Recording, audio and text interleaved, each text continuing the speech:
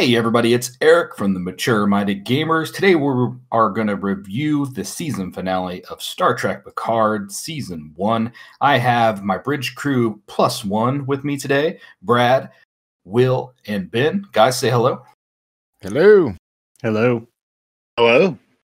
All right, I'm not going to lie. I cried in this one a couple times. Some for sadness, some for joy. And we got a lot of things right, which is surprising. We definitely missed some things, especially that multi-tool that was a big letdown in my opinion. We had talked about it maybe possibly fixing Picard's brain issues, which I think in my opinion would have actually worked better than how they did it. But anyways, let's break down this episode. Brad, would you like to start us out? Tell us your opinions on season one. Or not season one, sorry, the season finale. Yeah, so I really liked this episode. I mean, I think I just finished it, so I think I've got a little bit of the energy level still coming off the episode. There were lots of different aspects of it that I liked.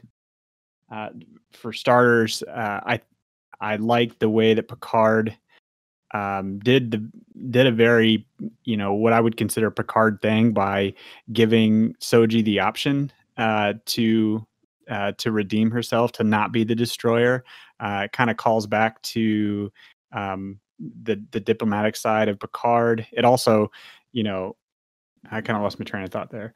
Let me stop you there, because that was one of my key points, was Picard's speech about that. About we're gonna teach them like we teach all of our children by example. I thought that was an awesome moment, and they followed through too. Like sometimes episodes or shows will give you a great speech like that, and then you're like, oh, that was your example. But wow, it really, really delivered. Probably one of my favorite parts of this episode was how that all played out, that section of it.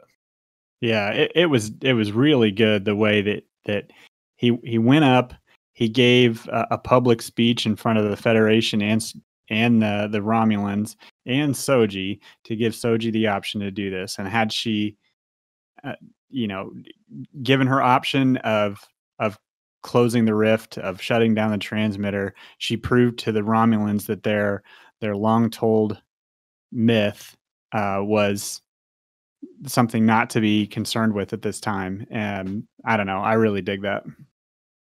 I mean, to me, it was almost as if, the Picard has been talked down to almost this entire series. And finally, we actually get a glimpse of the original Picard, in my opinion, like the next generation Picard that we really haven't seen from the entire series. And all of a sudden, bam, there he is. I think it's just almost like it's been building up to this moment to actually see Picard come back in full all glory. Ben, what do you think? Along the same lines, I think with Picard and Next Generation, and it's going to sound like a goofy thing to say, but there's some great quotes that happen in Next Generation, things that Patrick Stewart had said as Captain Picard that have resonated with me throughout my life. And tonight was really the first thing, a quote, like it just stuck in my head. Fear is an incompetent teacher. And it just reminded me of who Jean-Luc Picard is when he was referencing the organics that had been teaching the synths, and how it resonated through that whole season. Like, fear is an incompetent teacher. Like the synths, when they had their uprising on Mars and everything was going on with Romulus, and all those decisions were made out of fear and not out of the Federation willingness to help. And it kind of just brought everything back full circle. And like Will and Brad both said, it really drove home to me that it was still Jean-Luc Picard from Next Generation. All right, so what do we think about... So one of the things that struck me as kind of lame is the way that Seven took out Sarissa. So I'm glad it went down that way, but it felt like it was kind of an easy way to eliminate her. What did you guys think about that? What did you guys think about her being on the cube in the first place? I didn't see that coming. Right, I kind of wonder, like, why couldn't the EBs have actually taken her out in the episode before? Like, why did she have to still be alive for her brother to have that conversation? Like, to me, it was kind of pointless, and I think it was more powerful in a way to have the EBs take her out. It's like, why did 7 of 9 actually have to do anything in that regard? I would have liked to seen her get taken out by them, like she almost has 7 killed, and then the EVs come in and save it and take her out there. I would have been okay with that too. I just thought it was a little too easy for 7 to kill her. I don't know. She's been built up as an awesome villain, and I really liked her as a villain, and I feel like she didn't get the death that she deserved. Well, the thing is, though, we heard her fall, but I mean, as we know, she has that teleporter. What prevented her from teleporting out? We didn't actually see her hit. Yeah, it's true, but I don't really think they're going to do that, but maybe. Yeah, it could be a Palpatine kind of thing, too. She could come back in about 30 years. As a clone. Yeah. As an XB, they saved her. As an XB. Yeah, I mean, I wasn't really bothered by the fact that 7 of 9 took her out. I mean, it gave 7 of 9 validity in the series, or at least in the finale, to be the one that took out Narissa, especially given her affinity towards Hugh and the fact that Narissa killed Hugh. I was a little bit bothered with the fact that Narissa just kind of, sprung out of thin air there. I too assumed that she was taken out by one of the XBs, or at least had escaped or something else, that she wasn't on the cube. So the fact that she still was, despite everything else that had happened, was a little bit of a disappointment, but sort of redeemed by the fact that she had a very small, not even a second or a third story in this, but like a really passing moment with 7 of 9 who kicked her butt and threw her off the side. I thought that was appropriate, and it was reason enough to give 7 of 9 purpose to come back next season to kind of feel vindicated, Needed. I guess. Yeah. So my prediction for the season 2, just based on how she died, is she's not dead, and we will see her in season 2. I really hope we don't. The whole Narissa storyline is toast. Or are you talking about 7 of 9? No, I'm definitely talking about Narissa. I don't think she died. We didn't hear her hit the ground, and I think we're going to see her back in season 2. That's my prediction. As what, though? What purpose or what plot point is she going to serve? We know nothing about what season 2 is going to be about. Well, I know, but you think you feel very strongly we're going to see her again, but for what purpose? That's what I'm curious. Just to be the next villain, or continuation of the villainous of the Romulans. I mean, because obviously we know O's not dead, so, or whatever her actual general, whoever, I don't even know her name. Ben, what was it? I have no idea. I just know her as O. Right? Riker kind of said that, whoever you are, Commander or Commodore O. I thought that was great. What do we think about the way they end Data's story? I thought they did an excellent job with that myself. What were your guys' opinions on that? I truly felt that the ending that was in Nemesis for Data, obviously it was really quick, it was really fast, and I just truly adored the ending. The closure they gave that relationship between Captain Picard and Data. It was like I couldn't have asked, I think, for a better send off of that character. Yeah, I mean, I'll say the same thing. I think that it was a good ending to Data's character overall, that he really aspired to be human and he died in a very human way. I agree. I think if Tasha was the one standing by his bedside, though, that'd have been better. The way Data dreams. Do electronic sheep dream, though? Just tell everyone I was fully functional. His last line. Yeah, they did a great job with that. That was one of the highlights of that episode as well. So what do we think about, and I kind of thought this was going to happen at the end when they were on the bridge. I thought Soon was going to be on the ship with them.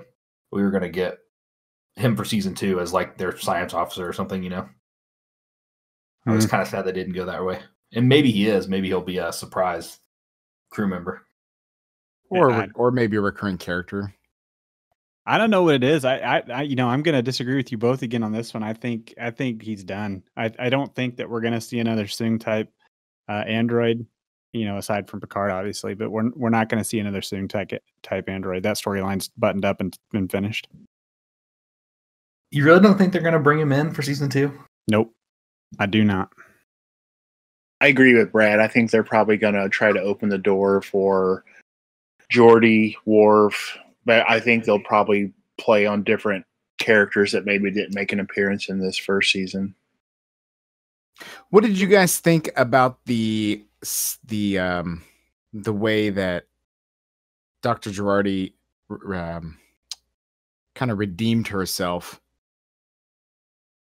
Do you even think that was a redemption, or do you feel like I don't know, like I think with her going back in and saving Picard and rescuing him out of being imprisoned, I thought was pretty awesome. But I mean, they kind of just passed it off as she still killed Maddox, and it kind of just left that her taking her to prison as just kind of like, oh, we're good now. I still don't trust her. Yeah. I mean, I don't think I'm gonna trust her because of everything that's happened with her and the things that she's done. Maybe she redeemed herself a little bit. I think there's going to be a reckoning at some point in the future where that's going to come up as a point of contention, and I think it needs to happen that way. What if she goes to jail and then they need a science officer? I didn't say she was going to go to jail. I don't know about that. She's going to go to Starfleet jail. They're going to call Dr. Soon. That's definitely not going to happen. Oh man, I'll bet you. Look, like blanket statement. The reason I think that she's not coming back, that Data's not coming back, Narissa, whoever, and even I think us seeing a lot of 7 of 9 isn't going to be a thing either. Is that they've said from the beginning that Picard was going to be a show on its own. That he didn't want to retell the stories of the past, and by bringing up these characters over and over and over and over again, that's doing Next Generation over again. And I think for this to stand up as its own series, it needs to start fresh here. Now that he's sort of tied up some loose ends from his past, and we're going to look forward into a new sort of Picard and a new adventure in space. What about 7 and Raffi there at the end? Did we have any indication that they were a couple? No, I don't think so. But I mean, we kind of got that. Earlier in the season that 7 had been intimate with the gangster chick. I don't remember which episode that was. I think it was the first episode we saw 7 in, and didn't really get it from Raffi, being that she went to go see her son, but you don't know we don't know that she had a husband, a wife, what have you. So no, that came as a total shock to me. And I think because they don't really remember seeing them having too much screen time together. I mean, they had a little bit, but it wasn't like a long interaction. Come on, man. Next Generation, Riker and Troy had a relationship with some random rando on a planet every other week.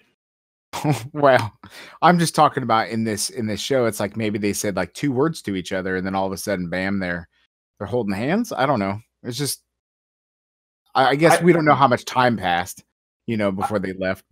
I would have liked to see some build up there too. I didn't really see it coming at all. I mean, we kind of, like you said, we knew 7 was that way. Oh, but here's the thing: is I have no problem with it. It's just I wish maybe it would have just been a little bit more build up into season 2. I'm fine with them having a relationship. I could care less. It's just I wanted a little bit more relationship building there. Like we got that between Agnes and Rios too. Like you kind of saw the building of a relationship. So her at the end putting her hand on him, it was like no surprise. I'd already seen that build up, but with 7 and Raffi, it was just like, bam, what just happened here? So I get it. All right. So do you guys think they should have let Picard die? Or do you like the way they did it by bringing him back? Because after he died and we weren't for sure what was going to happen, I'll be honest, I was okay with it. I thought they did a fantastic job. I was man crying at that point. They did a great job with his death scene. Right. If he'd have been permanently dead there, I would have been fine. I would have still kind of been curious on why they would have still called the show Picard, but I would have been fine with them going on to the next chapter. Me as well. Like I'd already come to terms with Picard dying. Like you said, through that scene, like I thought it was really well done, really well handled, very well written and acted, and I had made my peace with it. So probably a little more shocked when the light comes through and he's going to the other side, which is not where Data's going. But yeah, I had made my peace with it, and I would have been 100% okay with the character passing. Yeah, I don't have much more to add. I mean, I was right there with you. I sort of, while a part of me expected that to happen, I mean, the whole him being uploaded in the Golem thing, I think was, I think we were led to, we were kind of led to that stream in the past couple episodes. I mean, that was sort of a given that it was going to happen. Although I think, even episode 1 or our previews to this, I sort of felt like this series could stand up on its own as an ode or a dedication to Picard if he just lived through the first season and the rest of the series sort of lived on in his honor. So I was hoping for that a little bit.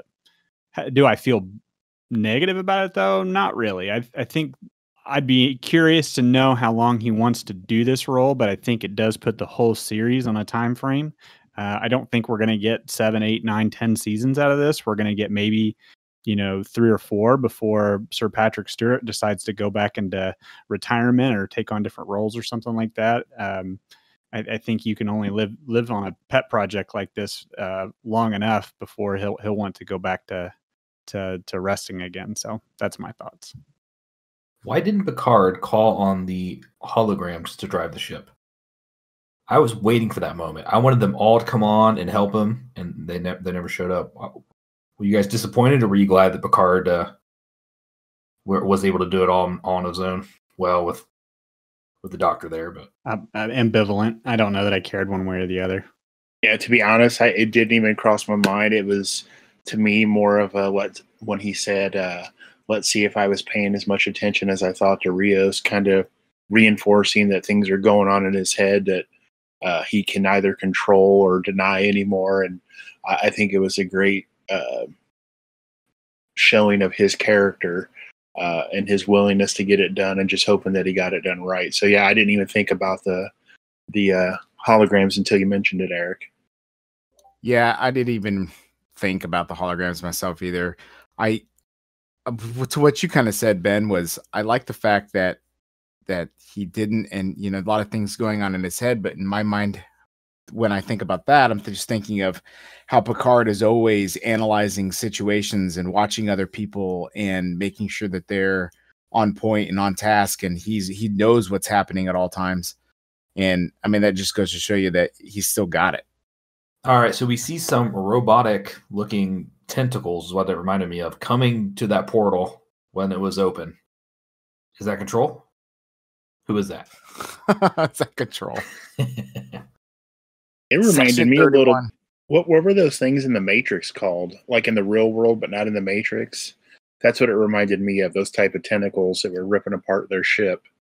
That's true. I can't remember what they're called either, but I know what you're talking about. That's the first thing I thought of. I thought it was Galactus. Crossover to the Marvel universe, and that's actually what Loki was trying to bring in. No, I mean, we've seen ambivalent, or whatever the word is, all powerful, omnipotent. That's it. Whatever beings, in Star Trek before. So I mean, this is just another in the long list of world-ending or galaxy-ending creatures that control everything. Maybe it's Q. We know that there are other planes of existence, like species 8472 from Voyager. So that's very much just another parallel, or a parallel dimension, or another realm of existence that could be completely android or AI driven, similar to the fluidic space of species 8472. And while we're talking about some of the space scenes, and I don't know, since we're going a little bit different on the structure on this one, I just want to talk about something that really kind of irritated me about this episode. And that's while I loved the whole scene with acting Captain Riker, what I didn't love was that every ship in the fleet was the exact same ship. 20 some odd years ago, we did Deep Space Nine on probably a third of the budget, and we'd have battle scenes that had like 45 different classes of starship, but every Romulan ship was the same, and every Federation ship was the same. And I felt like that was probably the laziest thing I had seen up to that point on this series. I didn't even notice that. All the Federation ships were the same? Yep, they were. They were all the, how did he put it? The baddest weapons in the galaxy or something like that. He was very cocky about his ships. In that particular scene, like, I'm watching it on a 4K TV, streaming in 4K, and just, it looked bad. Like, all the ships on one side, all the ships on the other, Picard's little ship in the center, and it just, like, I probably could have done slightly better with my MacBook. But I mean, that was the one thing that really took me, like, out of the story for a minute. It's just like, what just happened here? Who made this call? Who made this decision? But other than that, that was really the only thing in that entire episode that really took me out of the moment. So I noticed that, and it was irritating, but to me, the parts of the space scene that irritated me were very minor annoyances. The way that it seems like we've reimagined the way that warp works and the way that phasers work, and even interstellar combat kind of has changed from Star Trek in the past to what it is now, and what they did felt a lot more like Kelvin Universe, or that style of warp drives, and that's a picky, Trekkie sort of nerdy thing to even be annoyed about, but it is, and I think that probably annoyed me more than the fact that they were all the same ship. I mean, it was lazy, and I thought that, but I sort of quickly dismissed it as well. I watched it on my Google Pixel 3 on my lunch at work, and I didn't notice it. So do we think the Romulans are going to be a main villain in season 2? I mean, that was a pretty massive fleet. I didn't really get that. Their homeworld blew up. How did they have so many ships? We talked about this, Will. That's one planet out of God knows how many. I don't care if we talked about it. It still bothers me. They don't park their ships on the planet, Will. Oh, well, that makes sense, I guess. Honestly, no. There'll be a thing. I don't know that we really have much to go back on with the Romulans. I don't know who the next big bad's going to be, but I don't feel like it's going to be the Romulans. How about Narek when he finds out his sister's dead? Is he going to seek revenge? I don't think he gives a rip. Oh, I don't know. They had a pretty big hug there on the Borg cube. I know. And where is Narek? I mean, obviously he wasn't on the ship at the end. Where did he go? We didn't see any closure there. I think he is going to reactivate Sutra, and that is going to be our main villains for season 2. He kind of had a thing for Daj, remember? Or Soji. Well, Daj is still there. Or not Daj, but Soji's still there. All right. So he wants the gold version. Oh, geez. Well, I'm serious. I think that's who's going to be the main villain for season 2, going off what we know right now. Maybe Lore. Lore comes in. Boom. Brent Spiner's done. No, I disagree. We have so much galaxy to go and expand on. Like, if you imagine where we were at with the original series to Next Generation to the end of Next Generation, in the short time frames we have between these series and between the start and the finish of these series, how much bigger the galaxy got, the Alpha Quadrant got. There's so much that we could go and do here that I don't know that we're going to see a traditional villain. I think we're going to see someone new, or we're going to see something new. And I believe that we're going to go spend some time out on the fringes again. Not like Deep Space Nine fringes, but like out on the fringes where we haven't been before. Same ship, same crew? You mean the Lasserat? Yeah, I think we're going to be on there. But there's so much galaxy we can explore, Brad. So many different ships. I think you'll have Picard back in good standing with Starfleet and the Federation. Yeah, he may not have the uniform on, but I think he'll be an ambassador at large. And like the Edict of the Old Next Generation, back to being an explorer. Like the last 4 movies you got with Picard were all about combat and fighting the big bad, and he's always been an explorer at heart. This crew that he has, even Elnor to some extent, have all been damaged in some way, and they're all starting to build back up into a family, which is what the crew of the Next Generation was. So I don't know. I think he'll have a little bit more validity. He won't have to do everything backhanded and ask for help at the last second. I think he'll get that stamp, and you'll start to see people revere him like they did in the past. That's what I'm hoping for. Kind of along the lines of what Brad said, like, who are we going to find next? And, how are we going to help them out of that situation and get back into some of that classic Star Trek? And if it's not all serialized, like, I'd be okay if it was 2 5-part stories instead of, just one continuous story, but I'm all about it. Once we've gotten past this, and like I said, I've listened to you guys, your podcast on Next Generation, and listened to your first season. Whew, yeah. First seasons are tough for everybody. So I think season 2 is just really going to expand on those horizons quite a bit. What do we think about Picard being in the Golem? They kind of referenced it as they didn't change much except for fixing his brain issue. Do you think there's going to be any more coming that, though? Or you think it's just going to kind of be in the background? Well, they didn't hype up any of his skills, or, he said everything works. So he's fully functional, like Data was, at least. Yes, that's what I heard too, Will. All right, so any final thoughts on season 1 of Picard? Ben, you said it great already that, this is the first season. It's only going to get better from here. I completely agree with you. I will ask you guys this, though. Who is your favorite character and your least favorite character so far? I think my least favorite is Narek. I think I'm saying that right. I just think he was a pawn for O and his sister.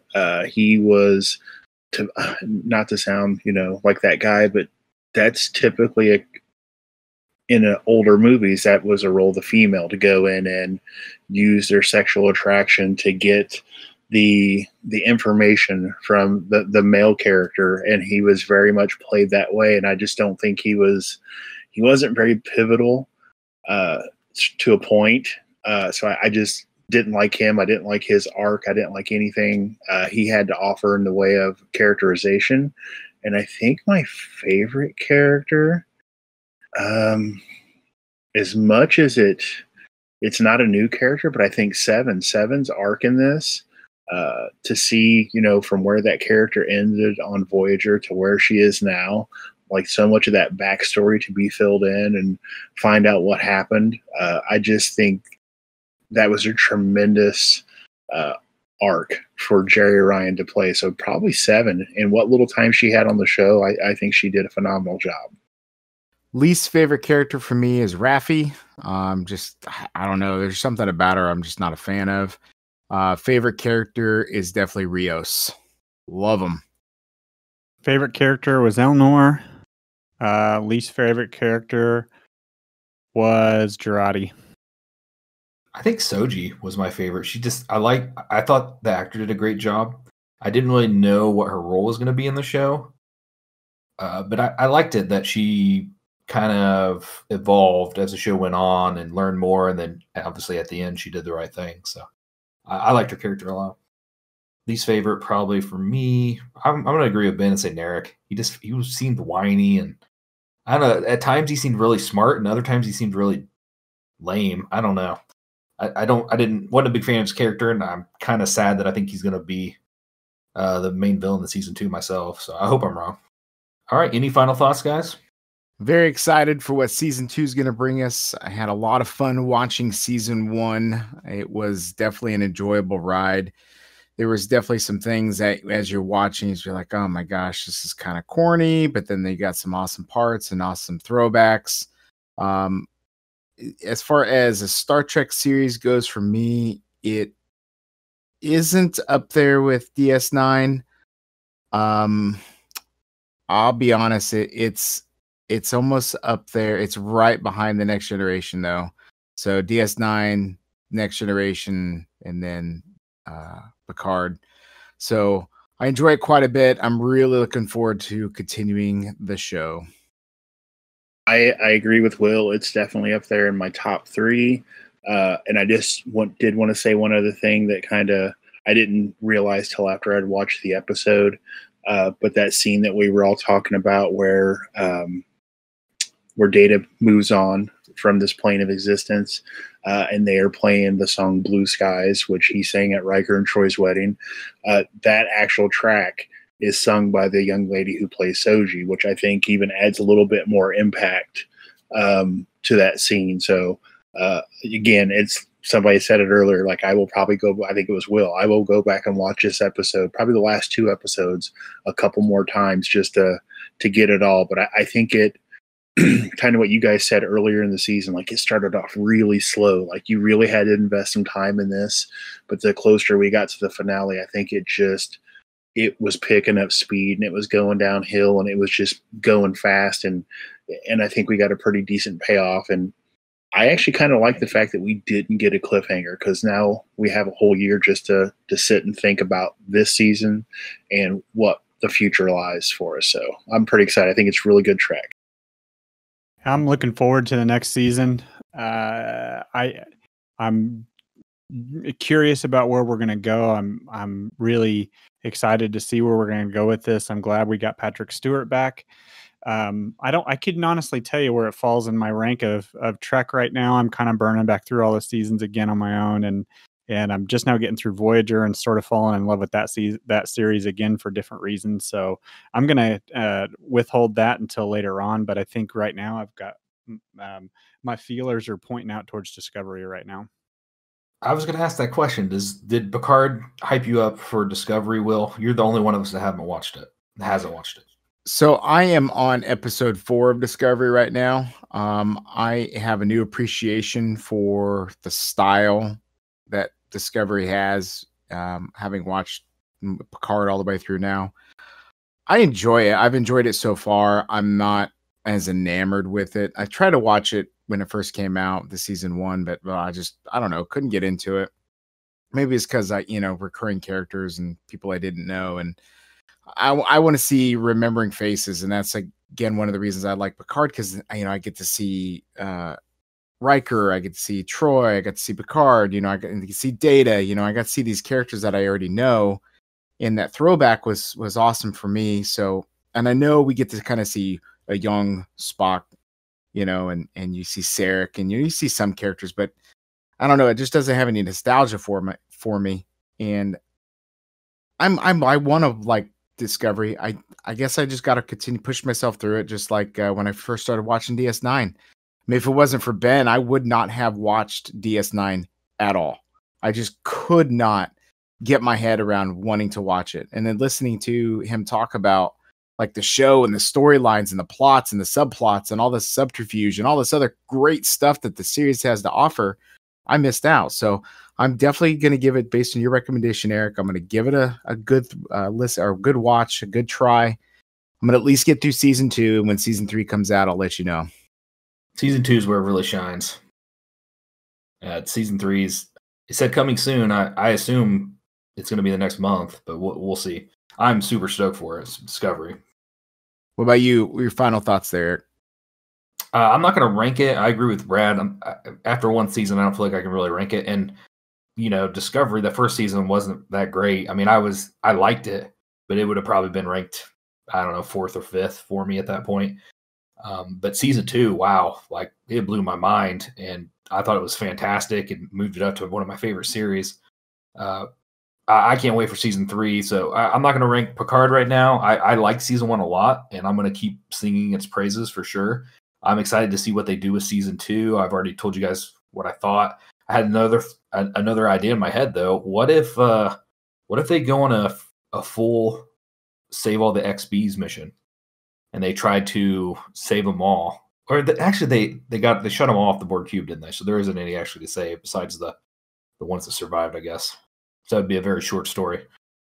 Yeah, I guess I don't know where season 2 is going to go, but I'm excited to find out. That was a good callback for the Blue Skies too, and I also love the music when Starfleet arrived. You knew who was coming, which is awesome. When the whole fleet dropped in, and then it was Riker, which is just amazing. I loved his line about the pizza. Did you guys already mention that? No. You expect me to sit there and make pizza or something like that and let you in the forest? Fun? Yeah, that was fantastic. Oh, one other thing, guys. I forgot. We never found out about that captain that knew where the solar system was. Think that'll come into season 2? That knew where the planet was that Riker's daughter texted. Oh, you know what? I haven't thought about it since that episode, but I mean, I guess it depends on if we see Riker again. Mud. I'm telling you, it was Mud. Harry Mudd. I mean, he'd be too old unless, like we said, he's in like a robot or something. Yeah, that was Mudd's last episode in the original series was the Planet of the Androids. So it still could be. All right, guys. Thanks for listening to our podcast. Please do me a favor. Check out our website, maturemindedgamers.com. Have yourself a great night.